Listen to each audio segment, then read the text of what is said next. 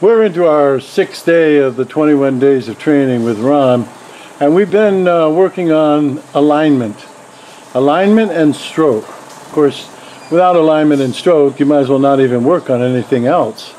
You need the alignment and stroke before you can go on. So on this day, we're going to have a little fun, and I'm going to ask Ron to deliver a stop shot on that 10.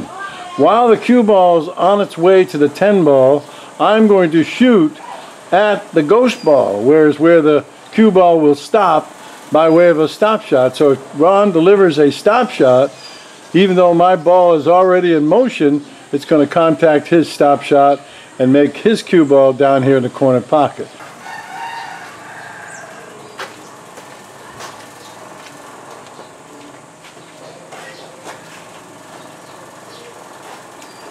Perfect.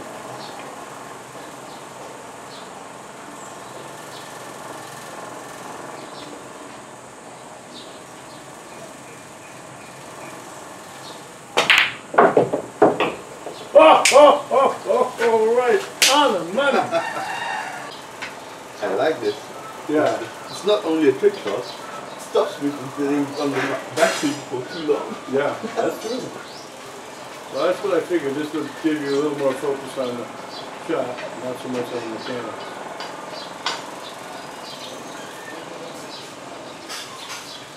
Ghost ball is going to be center.